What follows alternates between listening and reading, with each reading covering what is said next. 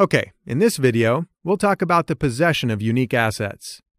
Another type of economic moat can be created when a company invests in developing and building its own intangible assets.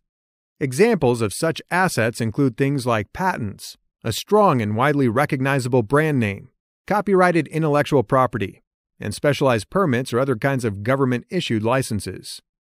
These types of assets provide a natural economic moat for the company's continued and profitable business operation. Strong brand name recognition allows these types of companies to charge a premium for their products over other competitors' products because they offer customers something that's limited, exclusive, or difficult to replicate, as well as something that's often known for having a predictable level of quality. The perfect example might be Nike, which started out as a simple athletic apparel company but has since become a major cultural institution and a purveyor not only of gear but of status. Designer fashion labels have similar business models, using their prestige to sell clothing for prices several times higher than the cost of production. Not only does intangible assets help a company survive in the long run, they also help prevent other competitors from duplicating the company's products because they are protected by copyrights and patents. In addition, I want you to take note of this. Popular brands aren't always profitable brands.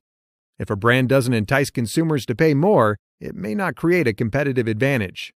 That's a red flag telling us that the management is not doing a good job to increase the business earnings and cash flow. From an investor's perspective, a popular brand means nothing to me if it's not profitable and if it doesn't show any promise for future growth.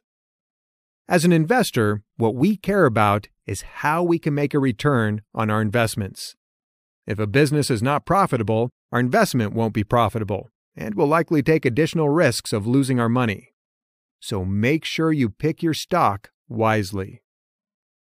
In summary, you should look for companies that are protected by the advantage of a premium brand name, a tightly licensed product, a loyal customer base, and an industry with extremely regulated and complex entry requirements.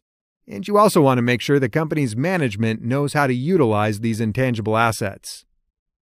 In the next video, I'll talk about the network effect, which is another way an economic moat can be created.